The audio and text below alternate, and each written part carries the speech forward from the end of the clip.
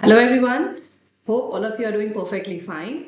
So here I am again with a rare case.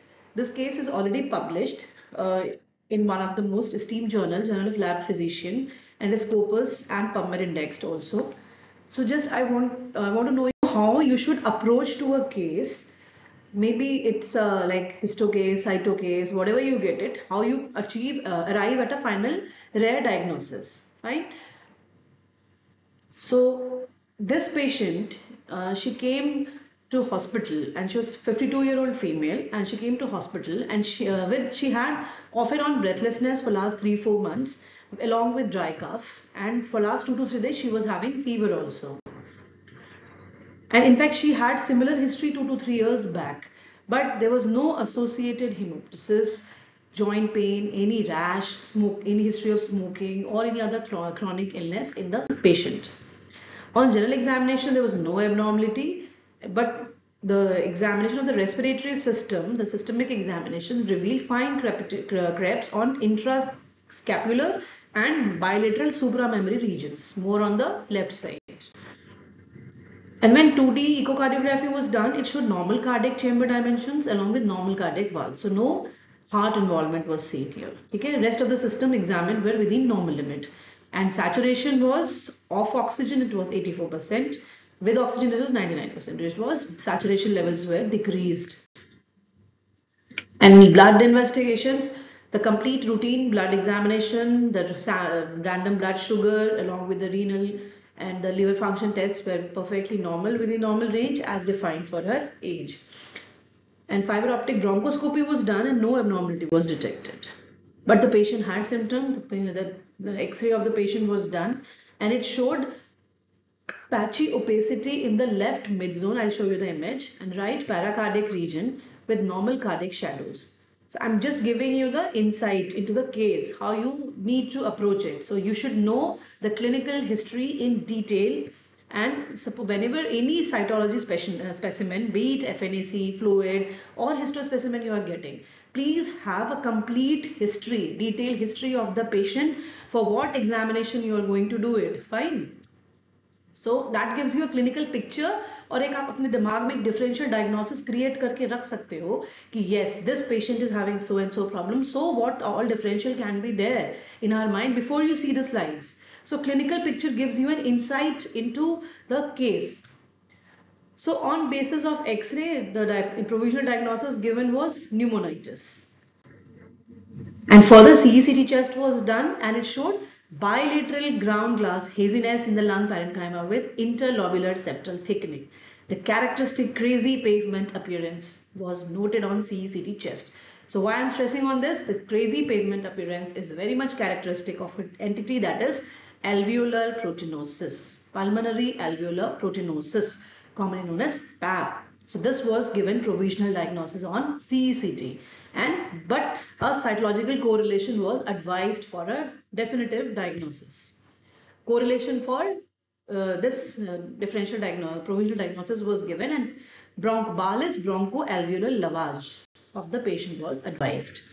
So see image, left side में you have an X-ray of the patient. आप देख सकते हो paracardiac shadow में भी you have the paracardiac region में you have haziness. Then mid lobe region maybe you have mild opacity, and then right side you are having the CECT images. This is showing a crazy pavement appearance that is very characteristic of pulmonary alveolar proteinosis. So when this bronchoalveolar lavage was performed for the patient, 4 ml thick proteinaceous fluid आया, ठीक है, and this fluid was sent to us for cytological evaluation. Grossly it was thick proteinaceous fluid, and जब हमने इसकी smears बनवाए तो it showed plaques of eosinophilic material, acellular eosinophilic material, scattered macrophages which was filled with similar eosinophilic material, and when we got PAS stain done, the para-iodic acid shift stain done, these plaques showed positivity for PAS stain. ठीक है, and along with that plaques of the eosinophilic material हमें क्या मिला smear में? Acute and chronic inflammatory cells along with eosinophilia. And scattered कहीं कहीं आपके respiratory bronchial epithelial cells were noted. So see this image, dense inflammation है background में, you can see neutrophils है predominantly along with scattered lymphoid cells, and also you can see scattered eosinophils also, बीच बीच में red वाले होंगे, that is cytoplasm, oranges granule वाले होते हैं, that is eosinophil. But thick जो what is catchy in these slides are the thick plaque like material, ठीक है, acellular material, ऐसे round से pink से बने हुए हैं ना, those are acellular material, ठीक है. So a hyper image देखो इनका, एक eosinophil है स्लाइड में, right side upper corner you can see, fine. Then you have 3 big plaques in this slide and dense inflammation है along with few RBC जो background में है. So now we can say कि these plaque like, ये कुछ debris नहीं है and these are not any definitive cell भी नहीं है ये, so these are plaque like but definite कुछ तो abnormality है patient में, ठीक है. This image is not clear. Actually, I took it in high power. So this is to show you 2-3 bronchial epithelial cells थे, जो ciliated cells आपको दिख रहे हैं बीच में 2-3. So those are your bronchial epithelial cells. To say, so this is also required to say, yeah, this specimen is a respiratory specimen. ठीक है, respiratory sample है, bronchoalveolar lavage के बाद मिला है. तो definitely, if it is having bronchial epithelial cells, so that is much more correlating to your respiratory sample. Fine. See another जीमसा stand slide है, इसमें भी ये पिंक प्लाक लाइक मटेरियल दिख रहा है. यहाँ पे आपको स्केटर्ड मैक्रोफेजेस दिख रहा है with Babli cytoplasm also. Then you can see numerous neutrophils, scattered bronchial epithelial cells and scattered lymphoid cells. But catchy again I'm saying is the pink blotches that you are seeing, 2 pink blotches. This is past stain. So ये positive था past stain में, these pink blotches were positive for past stain. So this stain why it is required? क्योंकि जो ये pink blotches होते हैं ना, ये आपको किसी और disease में मिल सकते हैं bronchoalveolar lavage पे, जो we'll discuss in differential diagnosis. But I'm stressing वो सारे जो होंगे वो past negative होंगे, but this our case was showing past positivity. So these alveolar proteinosis के जो pink plaques होते हैं, that will give you past positivity. So based on our clinical, radiological, especially the CECT image and cytomorphological findings, we gave a diagnosis of pulmonary alveolar proteinosis. ठीक है. Initially patient can be given symptomatic therapy, oxygen inhalation देना हुआ क्योंकि इसका saturation कम हो रहा था patient का, and antibiotic therapy है for preventing any superadded infection. ठीक है. Numerous neutrophils were also there. The patient must be having certain associated infection also. So antibiotic therapy was essential. The patient was kept under follow-up, and in fact the patient was currently doing well till with the conservative management till our last follow-up. So see, this was our case which we got it published in Journal of Lab Physician when I was working in Ramanola Hospital as senior resident in pathology department. So I wrote this case under Dr. Manju Kaushal, and she was our cytopathology head that time. So a few words about pulmonary alveolar proteinosis. होता क्या है ये? ठीक है. This is a very, it's not common, rare disorder definitely, and first time 1958 में Rosen et al ने discuss करा था इसको. With patient did not have any underlying abnormality, and then patient was found to have this kind of disease. So इसमें क्या होता है? इस basically इस disease में एक वो होती है deposition of granular extracellular material. So extracellular क्या है? क्योंकि ये जो हम pink blotches देख रहे थे ना, ये सेल के अंदर नहीं थे, ठीक है, किसी भी सेल के, कोई definite सेल नहीं था जिसके अंदर ये pink material deposit हो रहा है. So that is why it is known as extracellular pink material है, granular, and this is positive for PAS, and proteins and lipids and diastase resistant. Diastase से negative आएगा. So when we go for etiology, exact etiology नहीं पता है. It is basically excessive intra-alveolar accumulation of phospholipids in pulmonary alveolar proteinosis. और होता क्यों है ये increased deposition of phospholipids? Because of increased production. Obviously ज़्यादा क्यों होगा? या तो वो increased production हो रही है या उसकी secretion ज़्यादा increase हो रही है of surfactant phospholipids by type 2 pneumocytes. So you can say our type 2 pneumocytes are acting like they are acting more and leading to production of increased production and secretion of these surfactants. ठीक है. And secondly, production increase हो रही है तो एक होना second point हो सकता है defective clearance, तो clear नहीं हो रहा है alveolar surfactant. ठीक है. और macrophage function की defect. Alveolar macrophage functions is not taking up to mark. So effect कौन से age group को करता है? Usually 20 to 50 years. can be noted rarely in neonate and even elderly. Male-female ratio is approximately 2 to 4 is to 1, more in males. And see, patient will have a varied clinical presentation. जैसे कि progressive dyspnea on exertion, ज़्यादा चलने पे या फिर exercise कुछ difficult काम करने पे patient is having difficulty in breathing, so that is your dyspnea. Then chronic non-productive cough, ठीक है, non-productive is what, without sputum, ठीक है, dry cough you can say. Then fatigue, जल्दी थक जाता है patient. Mild weight loss, chest pain और low grade fever. हमारे patient में भी patient was having 2 to 3 days से fever, ठीक है. So etiology, as I said, maximum is idiopathic or it can be associated with immunosuppression also, or because of some chronic exposure अगर हो रहा है, कोई सिलिका एल्यूमिनियम डस्ट से chronic exposure होता है patient को, they can also have this kind of problem. Then कुछ pulmonary infections के साथ associated होता है, like nocardia, pneumocystis carinii pneumonia. Then what is pneumocystis carinii is now is known as, it's pneumocystis hirovicii. It's Jiroveci, but we pronounce it as hirovicii. So pneumocystis hirovicii. Then you have cytomegalovirus, tuberculosis, histoplasma capsulatum. So these infections are there जिनके साथ ये associated हो सकता है pulmonary alveolar proteinosis. So clinically जो हमने literature से पढ़ा है, so 3 forms of pulmonary alveolar proteinosis can be defined. So पहला तो idiopathic है without any cause. So इसमें multifactorial cause हम determine कर सकते हैं, जैसे कि कुछ combined infection हो patient में, hereditary factors हो या environmental factors हो. So those we can say as idiopathic. Second होता है congenital. So mutation, ये by birth होगा. So it can be due to mutation in genes which will encode for protein B, C or beta C chain of receptor for granulocyte monocyte colony stimulating factor, GM-CSF. तो वो increase करेगा, may be indirectly related to increase in type 2 pneumocyte के functions में. Okay.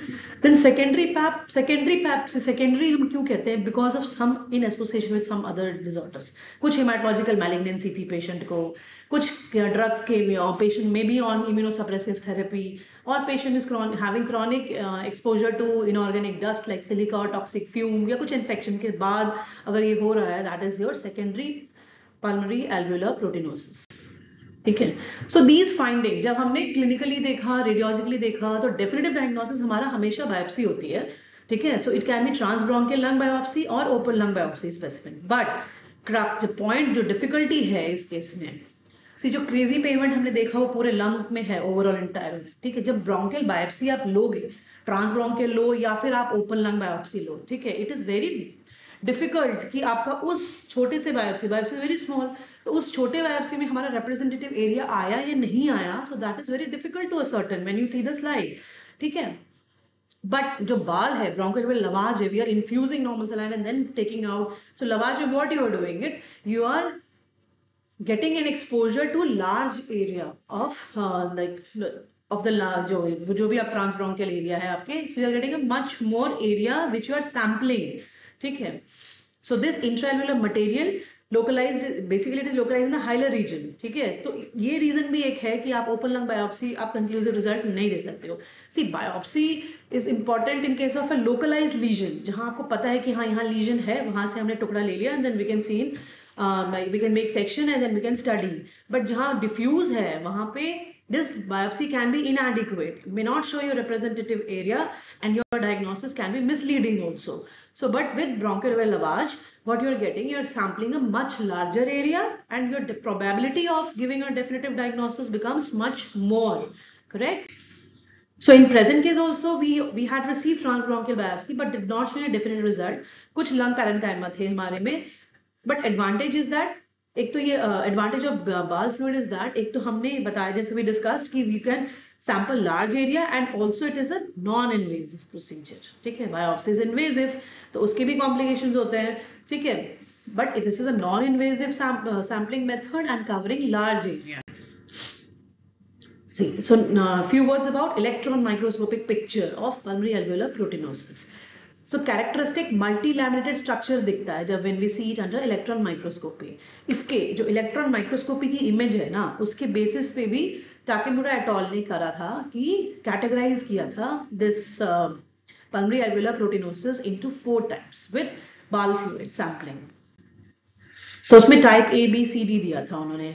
तो ए में क्या है, major component, these all are electron microscopic findings, ठीक है। So we very rarely see it. तो मेजर कंपोनेंट है इसमें क्या होगा कि कंसेंट्रिक ट्राइलेमिनर स्ट्रक्चर्स होते हैं comprise of 2 electron dense layer और एक सेंट्रल ल्यूसेंट एयर होगा alternating with wider electron Lucent air, ठीक है। टाइप बी में क्या होता है, कंसेंट्रिक लेमिला होता है with 5 to 5.3 nanometre periodicity. C is composed of a wavy electron dense lamella with 4 to 4.5 nanometer periodicity, and similarly type D conglomerated mass होते हैं intricately arranged double और triple electron dense layer के alternative with wider electron lucent layer. So it is, we will not remember much in detail, but you can say that you have electron microscopy classification for pulmonary alveolar proteinosis. So now as I said, जब भी आप cyto पे कोई cyto histo पे कोई भी slide आप examine करते हो, just don't be biased with one result. If this, why this, if not, why not. So always you should have this question why. जब भी when you say, suppose I'm saying this is TB, why, then I should say why it is not other infection, why it is not nocardia, why it is not actinomycosis. So I should have a clear picture in my mind why this disease is not and why this disease is the diagnosis of this case. तो जब भी, तो इसलिए हमें जब भी कोई हम डिजीज डायग्नोसिस देते हैं तो हमें कंफर्म होना होगा, अपने आप कंफर्म करना होगा विद डेफिनेटिव प्रूफ कि why we are supporting this diagnosis, ठीक है। तो first diagnosis as I said कि इन्फेक्शन एसोसिएटेड भी होता था pulmonary एल्वेओलर proteinosis. So common infection जिसके साथ ये आप कंफ्यूज हो सकते हो, this is pneumocystis Carini pneumonia, this is pneumocystis हिरोविशी। इसमें भी क्या होता है, जो अगर आप बाल देखोगे इन पेशेंट्स का ब्रोंकोअल्वेओलर लवाज, उसमें फोमी मास और एक्सुडेट्स आते हैं विद डिस्टिंक्ट डार्क डॉट्स, जिसमें हमने देखा था वो बिल्कुल प्लेन पिंक ब्लॉचेस जैसे थे पैप में, ठीक है।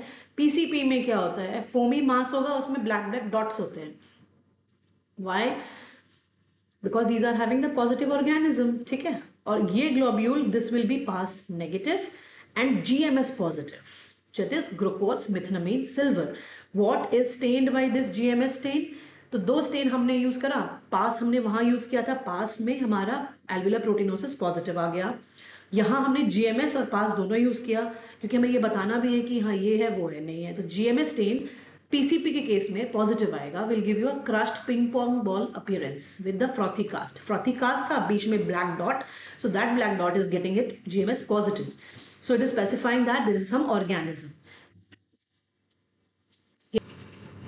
So these two stains are very important, PAS and GMS. So GMS is positive in pneumocystis jirovecii cases and PAS is positive in our alveolar proteinosis cases. तो second case है, हम differential diagnosis हमारा हो सकता है amyloidosis. So because we have seen cases of amyloid, laryngotracheobronchial amyloidosis, I'll discuss this case in subsequent lecture. We had reported that case also.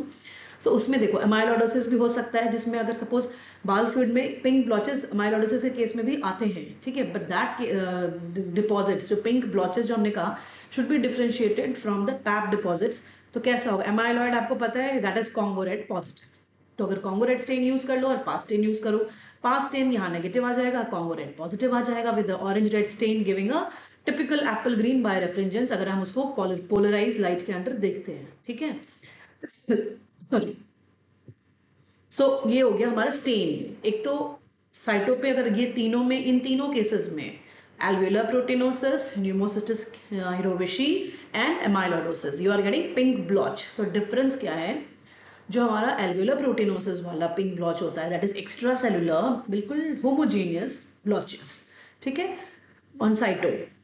Pneumocystis जिरोवेशी में it's a frothy deposit, pink deposit with black dot. Amyloidosis में भी आपका पेल pink blotches होते हैं। तो अब हमें use करना है स्पेशल स्टेन ताकि हम इन तीनों के पिंक ब्लॉचेस को डिफरेंशिएट कर सकें। तो तीन स्टेन आप याद रखो, पास, GMS that is Gomery's methenamine silver, and third is Congo red. So PAP will show you positivity for PAS, then this pneumocystis jirovecii will show you positivity for GMS stain, and amyloid will show you positivity for Congo red, ठीक है। तो and इन दोनों cases में PCP और amyloidosis में you have to additionally use PAS ताकि this both will show negativity for PAS. So by using these three stain you can very well differentiate these three entities fine. उसके अलावा if you have access और facility of electron microscopy, very it's very good. So ultra structural finding जैसे हमने पढ़ा था टैकेमोटोल के 4 type ABCD जिसमें भी फिट आता है, you can give a diagnosis, exact diagnosis also which type it is. So इसमें हमें interlacing meshwork of non-branching fibrils मिलते हैं जो dimensions के according type A, B, C, D वो आप differentiate कर सकते हो when you are frequent with electron microscopy. कुछ और differential diagnosis you can keep it in mind is like resolving pneumonia में भी ये picture आ सकती है radiology पे और cyto पे, then drugs related to some toxicity, side effects of drugs also. So that's why इन दोनों cases में क्या होगा, a proper clinical history. So इन सारे differential को rule out करने के लिए we need an integrated approach starting from clinical history, psychological finding, radiological finding सब मिला के and history of any drugs, क्योंकि drug history में भी आपको vacuolated histocytes मिल सकते हैं, ठीक है. So toxicity तो आप पता होगा आपको कि हाँ ये patient इस drug पे है इतने time से, so that those drug can show these kind of changes, that also you should know, ठीक है. So that will help us in differentiating PAP from other entities and giving a definitive diagnosis of pulmonary alveolar proteinosis. Management, see BAL, it was a diagnostic or therapeutic, दोनों हो सकता है bronchoalveolar lavage. To give a symptomatic relief to the patient also, bronchoalveolar lavage is done. ठीक है. तो जो accumulate हो रहा है ना, क्योंकि secretion ज़्यादा हो रही है this proteinaceous material केस में, तो जो accumulated intra-alveolar lipoproteinaceous material है उसको remove करना होता है by bronchoscopic bronchoalveolar lavage, ठीक है. तो that is an effective mode of treatment. This was done in our case also. इससे क्या हुआ, patient का pulmonary function भी improve होता है, ठीक है. Therapeutic BAL कहते हैं, it is difficult, requiring isolation of the lung. तो उसमें क्या होता है, large amount of saline infusion चाहिए, general anaesthesia and close monitoring of the patients ventilator status. So basically आप removal of intra एल्वेओलर लाइपोप्रोटेंशियस material is the main line of treatment. उसके अलावा आपको सिम्टोमेटिक ट्रीटमेंट देने होंगे according to the sign and symptoms of the patient. और clinical course बहुत variable है एल्वेओलर proteinosis का, बहुत कभी कभी बहुत सीवियर हाइपोक्सीमिया लेके भी पेशेंट प्रेजेंट करता है, हार्ट फेलियर और even respiratory failure, that is seen in 15 to 20% of cases. But very rarely death में आकर, क्योंकि सुपर इम्पोज इन्फेक्शन हो सकते हैं पेशेंट में. So you have to manage according to the sign and symptom of the patient. Our case, patient responded very well to the conservative management, and with this bronchoalveolar lavage, जो extra accumulation हो रही थी, that was removed, and patient was having a symptomatic relief. And presently also she is doing well. So to conclude this case, see, pulmonary alveolar proteinosis, it's potentially fatal, though rare lung disorder, and it can mimic many other pulmonary diseases radiographically, in fact on cytological also, as we see in cases with pneumocystis jirovecii and amyloidosis. So BAL fluid का examination is very important, and that advantage है इसका दो main, कि एक तो invasive procedure नहीं है ये, this is non-invasive, and you are getting exposure to the larger area, तो larger area की sampling होती है इसमें, ठीक है. So early and effective management can be given with this simple bronchoalveolar lavage examined on cytological evaluation, ठीक है.